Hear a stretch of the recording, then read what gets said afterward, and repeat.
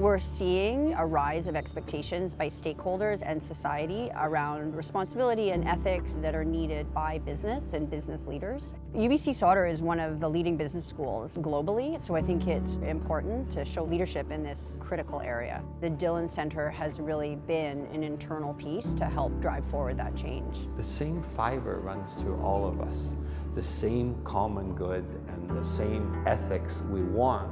It's just we all tend to be fighting for it in different ways. And so I think part of my going on the Board of Ethics is, can we start to create voices that really show leadership? At UBC Sauder, we do have some classes that focus specifically on business ethics, but the other nice thing is that we also have incorporated topics like ethics, social responsibility into all of the classes. Getting students to think about social purpose, social impact, environmental impact. I think it not only is good from a moral standpoint, but it also makes them more strategic in their decision making. It makes them more desirable to employers. And one of the nice things is that the Dhillon Centre is offering some of these opportunities. I really think we're at a tide change in Canadian society, so I have great hope and optimism for students coming out of the UBC Sauder School with in-depth knowledge of ethics and Indigenous issues to make a real difference. If we can send our students out into the world having knowledge of these issues, they're going to be more successful, but they're also going to be making a difference in the world.